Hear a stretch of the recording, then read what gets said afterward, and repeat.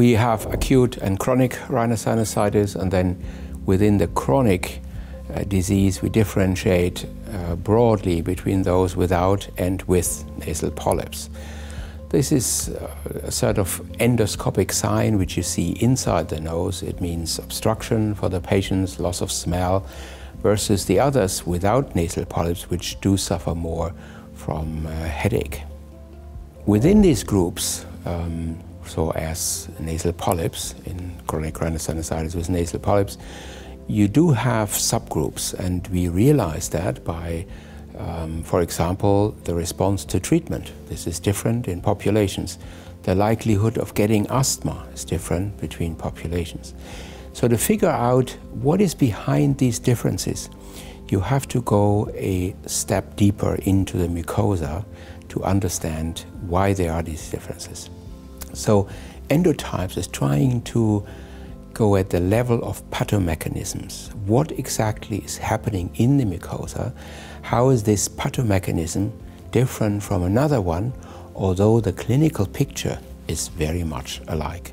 So on the clinical picture alone, CT scan, endoscopy, you cannot find differences, whereas on the level of the cytokines, mediators, you can find differences.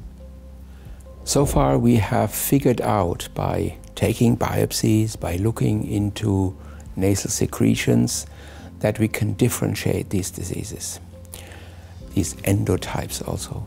However, we do need markers which are much easier to approach, such as serum markers, something you measure in serum, you can send to a lab, everybody can take the blood, everybody can work with these mediators or with these biomarkers then.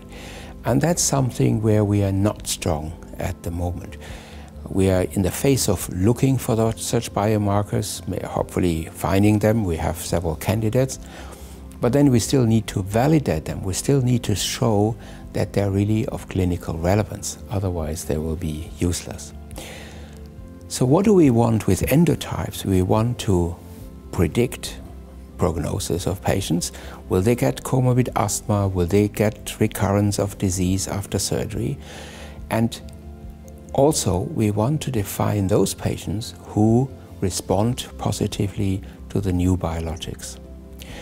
These are different questions, and maybe we need a whole range of biomarkers for whatever question we have, for a specific drug, for a specific situation, a specific question.